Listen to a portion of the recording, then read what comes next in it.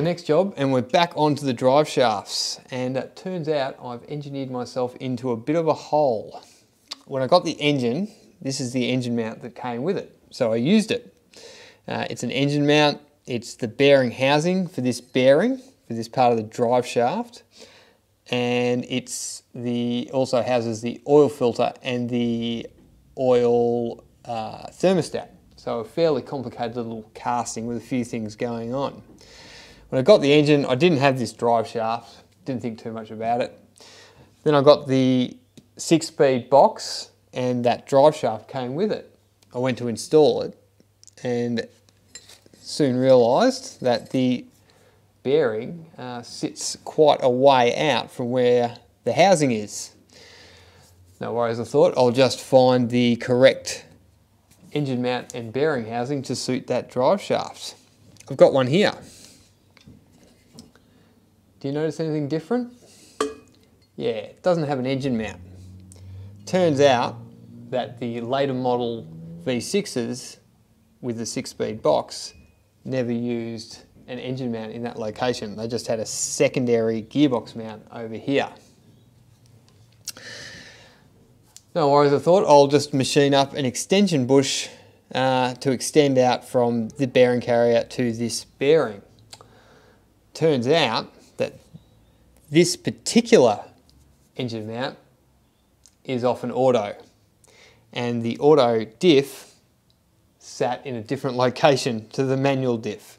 So this hole isn't in the right spot for this bearing. It's not concentric.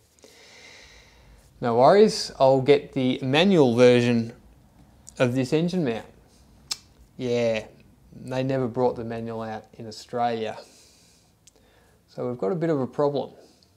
So what are our options? Well, we've got a few. We could try and use something like this, which is a engine mount off an even earlier V6. It's got the bearing housing in the correct location radially, I think, but it's still too far back for that drive shaft. It's also missing all the oil filter and oil thermostat arrangement. There may be a way to jerry-rig something up. It's also steel and not alloy and weighs a metric ton. So yeah, I don't think we'll go down that route. Next option was to use this casting. It's got the bearing housing in exactly the right spot, but no engine mount. I was thinking maybe we could make up like a steel fabricated exoskeleton that picked up off those 3 points, picked up off the bearing bolts, and then continued down to the engine mount. Definitely doable, but a lot of work. I thought about welding a foot to this casting and beefing it up a little bit. Doable, but with all these sealing faces, and also welding an aluminium casting for a pretty high stress component of the car. Wasn't super happy with doing that. So I sort of decided against this option. So the final option I came up with, and the one I'm going to go for, is to machine up an eccentric bearing housing that shifts the bearing out and across to where it's supposed to be. So whilst all of life's problems can be solved with an angle grinder and a welder, I think it's over to the lathe for this one. This could get very dangerous. So I've got the first casting set up. I'm using this machined surface that goes up against the block as one reference face. The whole casting is located on the block with 2 dowel pins. So I've got a good fitting rod into one of those dowel pin holes, and that's resting up against the 1, 2, 3 block. And then using my digital level, squared up this bearing face. So it's 90 degrees. 90 degrees to the surface plate. I'd prefer to use a nice big right angle reference square, but I haven't got one, so that will have to do. I think it'll be good enough. So now what we need to do is measure the height from the surface plate to this bearing location. It's an inside curve, so I've just got this mini bearing, which clearly isn't the right bearing, just so I can measure the top of that rather than trying to find the bottom of the curve.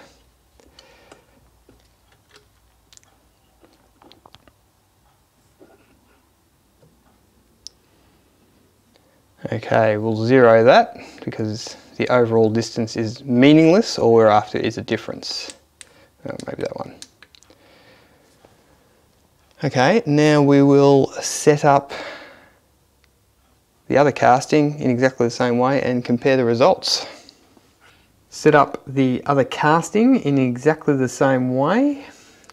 I've already checked it with the height gauge and we are 0.5 of a millimetre difference.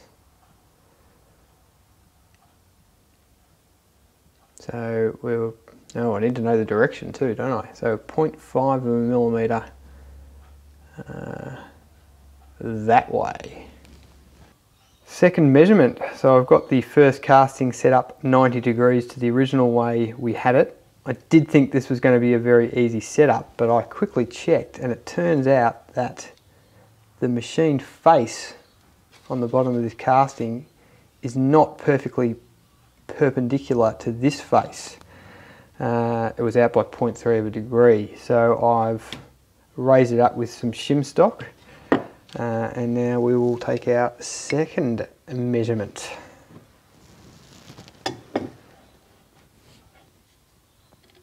Okay, it looks pretty happy there. Next casting.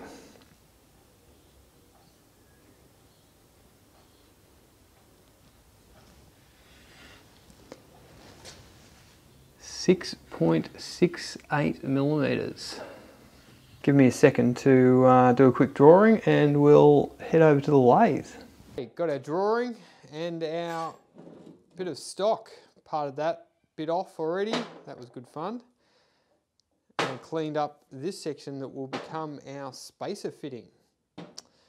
I've just scribed a centre line across there and you can see the centre points of our two off-centre sections of this little fitting. I guess I could have started in the centre for one of them and just had the other one right off the side, but I wanted to try and keep it centred in the stock as much as possible.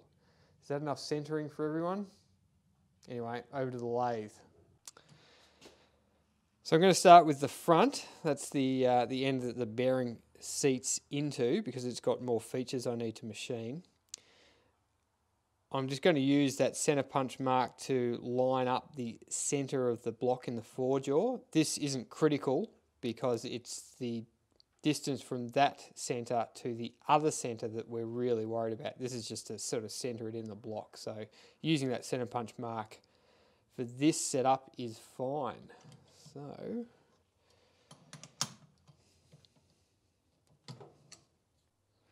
I'll just check that rough setup with the dial indicator. So we're on 0 there. And we'll wind it around. So that's 1 mil, 2, 3, 4, 5, 6, 6.7, and we were going for 6.7. Not bad for a setup with centre punch. I guess I should get it right.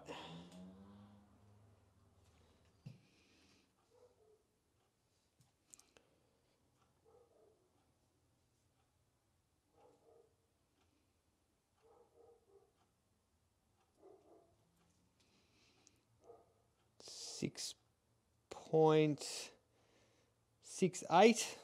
I think that's close enough. First off, we need a 40mm hole, and this is just clearance for the shaft. So start off with this 8mm drill bit, move up to this random drill bit, but it's the biggest one I have, and then we'll finish it all up with this boring bar. Okay, let's ruin this nice block of aluminium.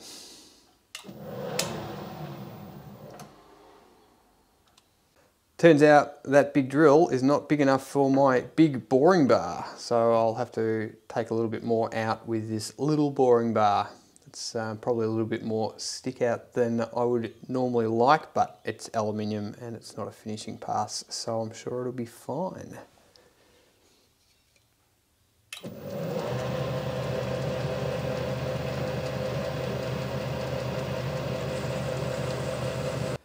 Now we should be able to get the big boy in there, which is good because we're at 26mm at the moment and we need to get it out to 40, so a fair bit of material to remove.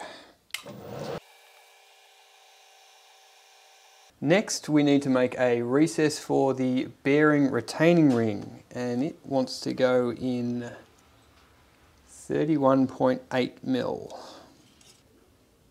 Okay, we'll set our lathe stop to 31, gives us 8mm to clean up after I drop that.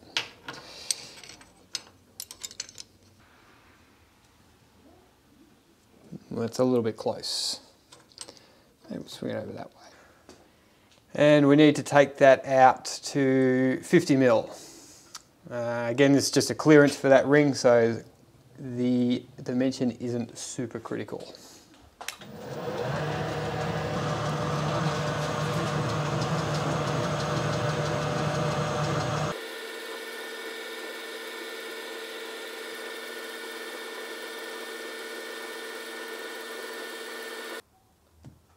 Last feature on this side is the bearing cavity. It's got to be in 19.8mm, so I've set the lathe bed stop to 19mm. And much like the other features, it's just a bearing fit, so the dimension isn't that critical. Oh wait, no, the other thing, it's really critical. And unfortunately, I am missing the internal micrometer for that size range, so I am forced to use the most annoying measurement tool ever created, the telescopic gauge. I'm aiming for pretty much a fit, not a press fit. Measuring the original casting, the bearing mount is maybe 0.01mm smaller than the bearing, so pretty much size to size. Let's see how we go. First we need to rough out the size. So best off I can measure, we are at 61.18. So I'm going to divide that by 2, take 2.4mm cuts, and we should be bang on our size. I've also slowed the feed rate of the lathe down a little bit now to get a better surface finish. Halfway there, time to pull it out of the chuck and rotate it around.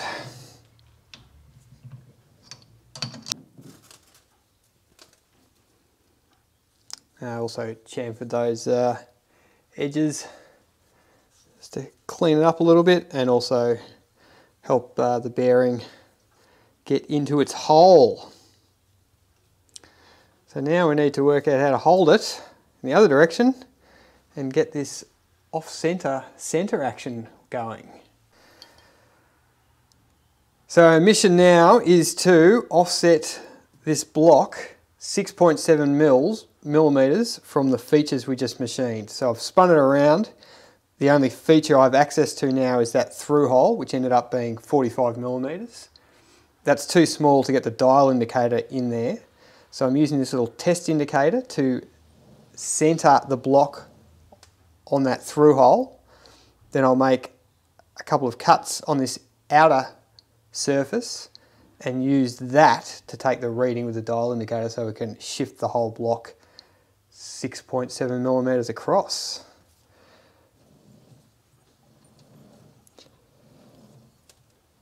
That's not bad at all. So we've come to the interesting bit. well, I guess that depends if you like this sort of stuff or not, but it's time to set this critical offset. Got the dial indicator set up at 0. I've got the block set up with the direction I sort of want the block to shift across on these two jaws, and then this expertly drawn circle is where we want our new 62mm boss. So I'm going to adjust these two jaws and try and get a reading on the dial indicator of 6.7 millimeters. No, we want, hold on. Sorry, just had to have a quick team meeting then. Yes, we want 6.7 millimeters, but not from side to side, only in one direction. If I wanted to do a full side to side measurement, I'd need 13.4 millimeters of travel on my dial indicator, which I don't have. So I'm just going to shift it across and just keep checking for the high point, and I want an offset of 6.7 millimeters.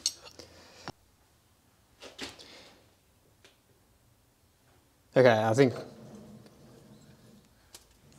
we're all right. We want oh, this is such a head fuck. We want 6.7 millimeters in that direction to get this boss back into the center. Right, let's do it. So we want to loosen this one. So that's 1, 2, 6.5,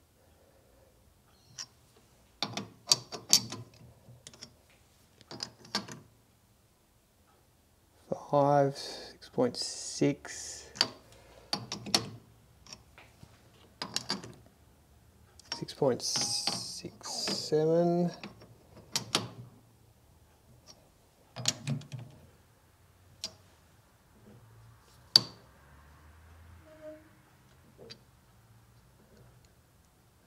'bit too far there.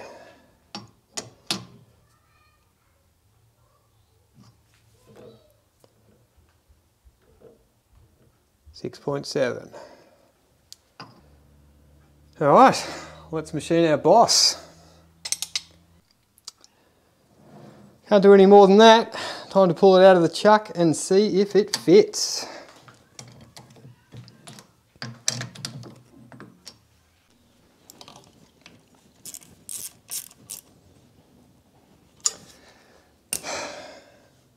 So I've just aligned our new spacer block, or the orientation of it, by eye. Let's see how close we are. Slide that end into the diff, and oh, too good. That is spot on. That definitely deserves a beer. Enough celebration, time to get on to mounting this thing. Now originally I'd planned to get all fancy and plug this hole and then re-drill it the 6 or so millimeters across, and then run through bolts the whole way through, and then remake the bearing captive plate that bolts up onto the other side. Looking at the unit now, I think a neater solution will be to drill and tap into the back of this to locate, to drill and tap into this block in these original locations to fix this unit in to the housing, and then drill and tap some studs so that we can just do that bearing, that captive plate up with some nuts on this side, and I'll rotate them around so that the two bolts don't interfere with each other. That'll all work really well. Small issue is I've only got about 12 mil of material for this bolt to thread into. 12 mil is a fair bit, but it is aluminium. So just to help me sleep at night, I think I might helicoil that one. First thing to do though is get our final rotation alignment sorted, and then I'll spot these holes, and then we can drill and tap the back. I've managed to mount the whole unit in the mill in a way that I can remove just the casting. So I'm just spotting each hole with this little angled pin to get the center of each hole, and then writing down the location from the DRO. That one's minus 56.67 and minus 19.35. I've already done the other two. I zeroed on that one, got 9.01 and 59.01. So now I can remove the casting and put the tapping drill in and tap some holes. Or drill some holes first, then tap them.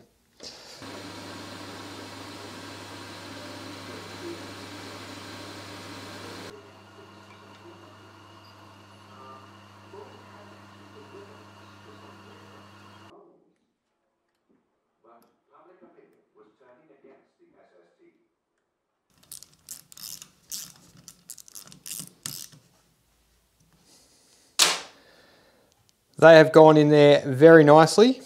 Turns out I had more than enough material for all of the tapped holes, so didn't need to stuff around with a helicoil. So that was a bit of a win. So the next item to attend to is the location of this little bearing retaining plate. So we're going to knock those captive nuts off. I'll run some studs into our new block, and then we'll just do the nuts up from this side. So we just want to sort out the rotation where we want this plate. Want to be able to get to the nuts from when it's in the vehicle, and need to miss our other 3 threaded holes. So, and I'm thinking somewhere around there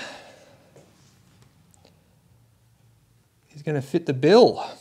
I've turned up this little boss, which will locate on this hole here, and I've centered the DRO on the center of this boss. I've actually done it twice because I forgot to press the 0 button, which is pretty annoying.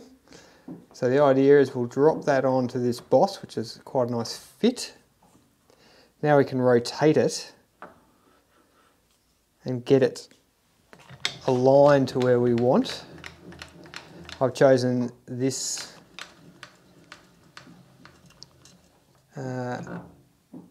hole as my 0.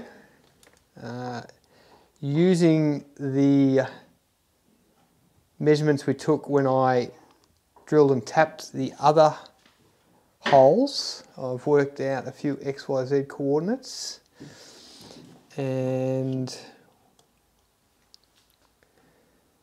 we're going for 0 and 38.86,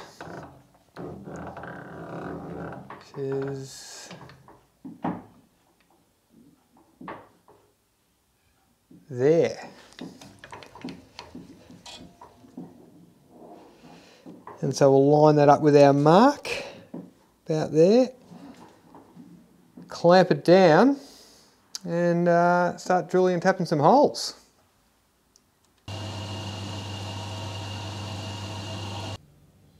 And there she is in all her glory. Thanks for watching.